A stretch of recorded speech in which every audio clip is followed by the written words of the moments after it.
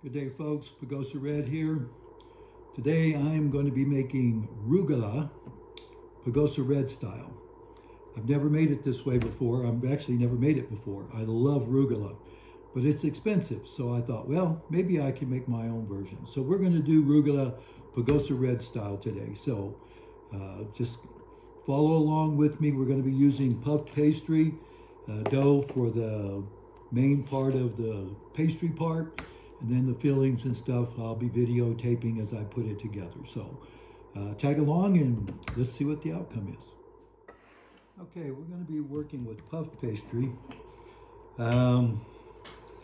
This pastry, you can let it sit out till it's just kind of workable. It doesn't take too long. Or you can put it in the microwave it for about 15 seconds on each side. Do it 15 and then flip it to another side for 15. And then it should be workable. You don't want it too soft because then it'll stick and it's not easy to work with when it does that. So anyway, I'm just going to roll it out a little bit here. Make it a little longer so I can get a few more pieces out of it.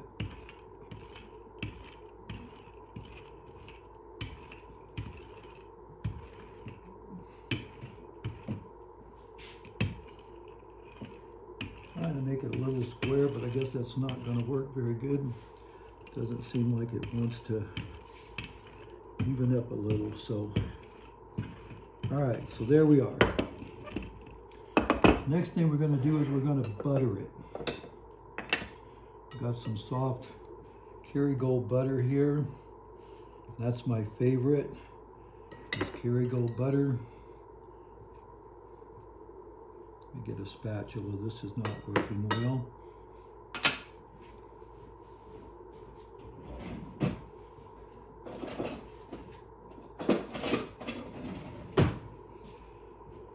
That's better. Anyway, we're just going to butter it nice and heavy. Not overly crazy, but you know, where all the areas are covered with some butter.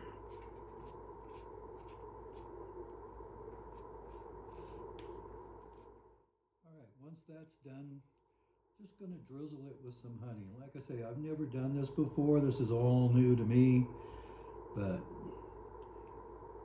I think that there's going to be some good flavors here. Don't want to go too crazy because you don't want to make a real big sticky mess.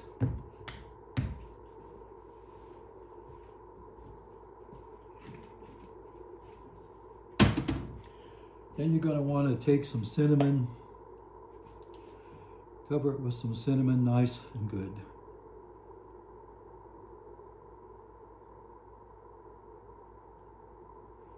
Probably should have put the cinnamon on before I put the honey, but I don't think it really matters.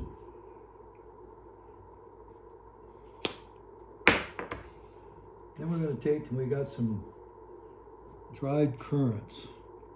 I love dried currants.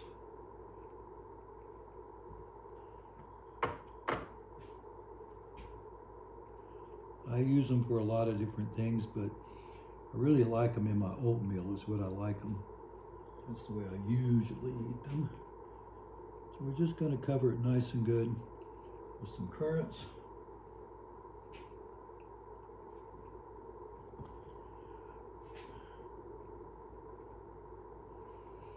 Okay. Then we got some crushed walnuts here. Chopped, I guess. I just chopped them fairly fine, not like dust, but still chunky a little bit. All right. Now let's see if we can make this happen. I'm going to take this. Sometimes this sticks. You might need to run a knife under it to get it loose. We're just going to go like that. We're just going to start rolling it up.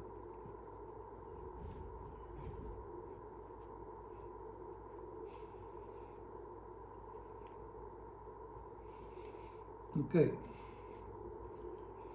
so there we have that.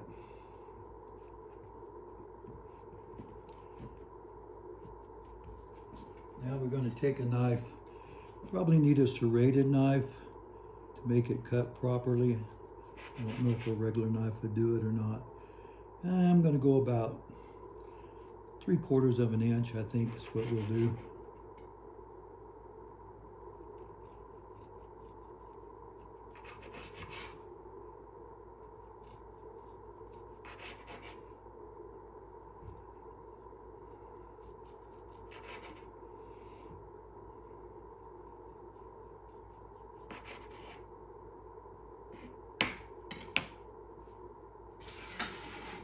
And we'll just set these over here on the cookie sheet.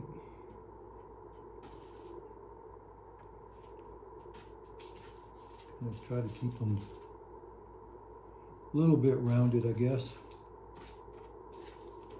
They shouldn't need too much room.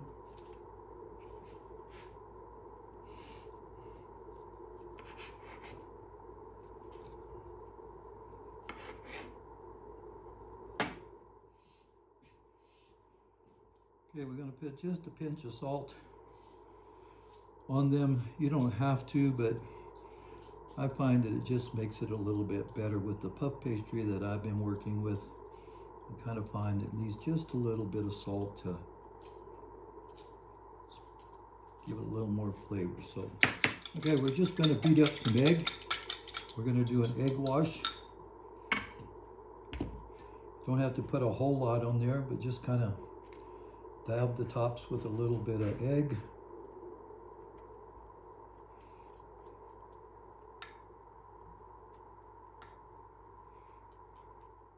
Okay, you want to make sure that you get a little bit of egg wash on the sides of them as well, just a little bit. I've already done all of these. So we're going to pop them in the oven and we're going to soon see what they come out looking like. The oven is set at 425 degrees and we're going to bake them for 10 minutes.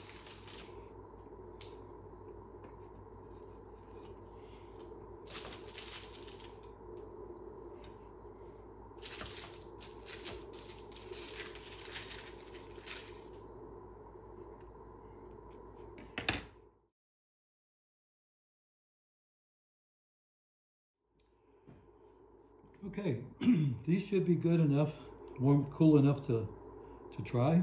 So let's give one a taste.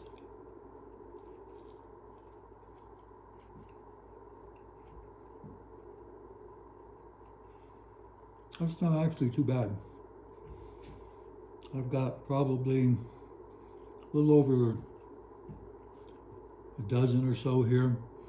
They cost about $1.25 at the Pagosa Baking Company. So, you know, $12, $15 worth here, a few minutes to make, and you made them yourself. So anyway, thanks for tagging along and have a great day. Okay, in retroflex, I would probably use brown sugar instead of honey. I'd do the butter, the brown sugar, then I would do the currants and the walnuts. I'd also probably drop the heat from 425 to 350 degrees, maybe cook them 20 to 30 minutes, just keeping an eye on them. The outside seems to be done a little quicker than what the inside is, so that's a couple of things that I would do. Anyway, thanks again for watching. Have a great day. If you like these videos, be sure and subscribe. Thanks.